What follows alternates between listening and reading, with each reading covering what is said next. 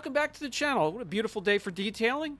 Let's come out back and check on this hood here. This is a test hood that we have quite a few paste wax, and they've been sitting out in direct sunlight in all sorts of weather.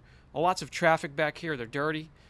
So what we have on the hood is Fireball, Graphene. This is a show car wax, Art to Shine's liquid wax crystal. We also have built Hammer Speed Wax, T1 Q2 Wax. We also have the 75th anniversary ceramic graphene paste wax from Turtle Wax. We have a ceramic wax from Boucher's. We have a graphene wax here from Art to Shine. We also have a boutique wax from Fireball. This is Alien's Blood. That's an SiO2 wax. So what we're going to do is a wash process like somebody would every week or two with their vehicle, some just about every day. So we'll spray it with this pH neutral snow foam, and I also have a pH neutral mix, a shampoo mix, ready to wash with a wash mitt. So we'll let this foam dwell for a few minutes, just like we would on the car, 45 minutes, so it can break down, emulsify, maybe even lift some of the grittiness and dustiness from the surface so we can rinse it free before we do the contact wash.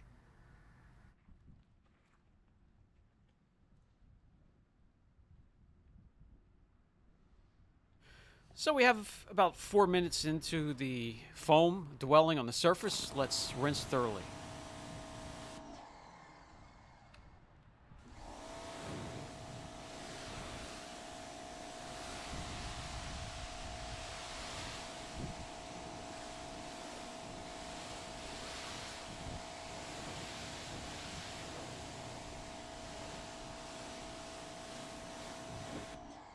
Without even moving the camera, we can already see some areas that are a little flat, some that are still beating like crazy. So let me grab you guys, bring you in closer, and we will inspect each section just after this step. Then we'll wash the panel as well. Not quite as hydrophobic as the first day we put it on here, but it's still there. The Art to Shine Crystal Wax, that is one that sheets, and it's sheeting a little bit slower than the first day, but it's still doing its job. It's still there. How about the built Hammer Wax? Now that is a polymer wax, still doing fantastic. Let's head up here to the T1 Q2 Wax. Again, still holding up incredible. Back down here to the Graphene Wax from Turtle Wax. Took a little bit of a hit, but it's still there. There's three that really stand out to me. Here is the Boucher Ceramic Wax. That one took a good beating within the last 2 weeks. Here is Obsidian. This has graphene in it. This one here is a little bit weaker. It's still there. And then we have the Boutique Wax. This is the Alien's Blood. Still looking fantastic. There's 3 or 4 areas that are still going strong, and the rest have faded a bit. Now, let's do a wash. So we went from the foam process, the pre-wash, to the wash with a wash mitt.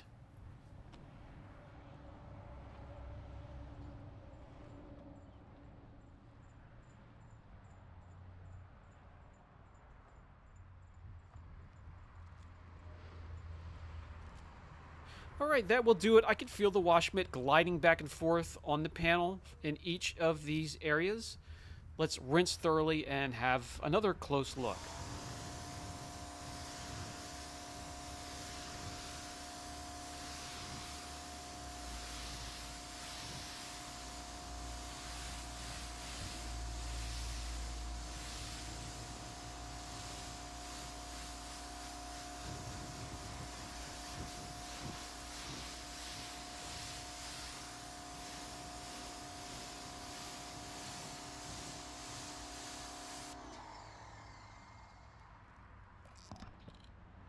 So after a foam and a wash, let's take a look at the Fireball Show Car Wax.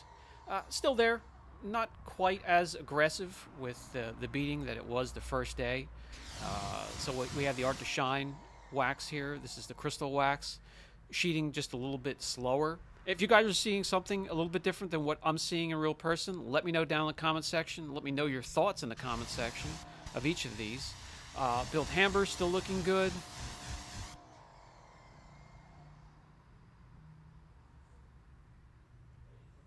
Let's move up to the Geon Q2. Now this section looking fantastic. Still looking as strong as the first day we applied it.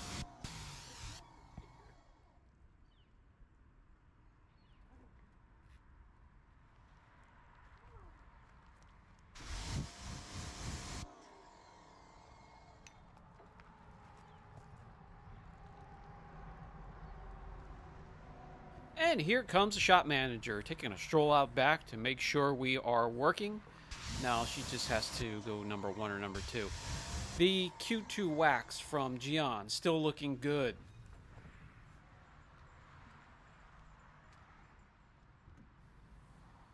The Obsidian wax took a bit of a hit.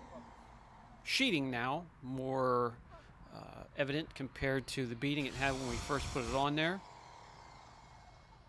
Brochures took a bit of a hit as well. And the Graphene Wax from Turtle Wax still hanging in there. So we have 3 or 4 that are still doing very well, and we will come back every now and again and repeat this process until we have 1 man standing, or 1 wax standing anyways.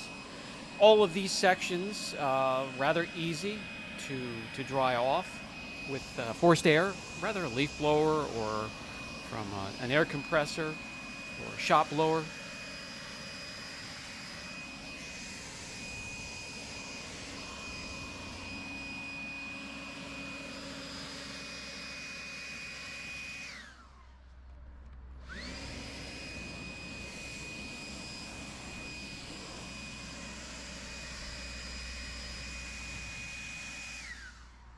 So these 3 areas right here were the easiest to dry off, and that would be the Q2, the Fireball wax, and then also the Built Hamber wax.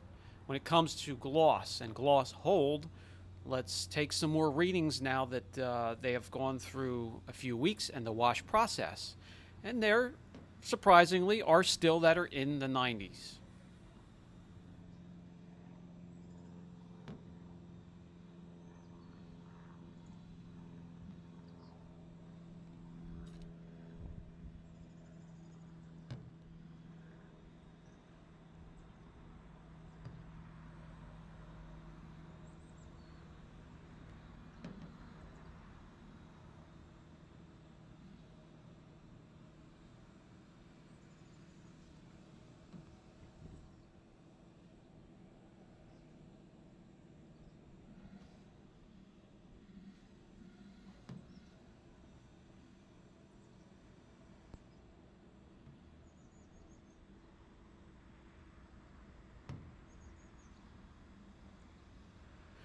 So again, some took a beating, some are still holding up.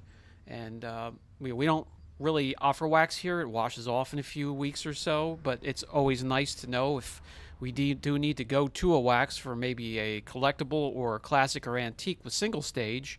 We will figure out here which one will last the longest. And if there's enough interest, we'll keep the series going, maybe do some more. But until then, this has been Brian from Apex Detail, and I'll catch you in the next video.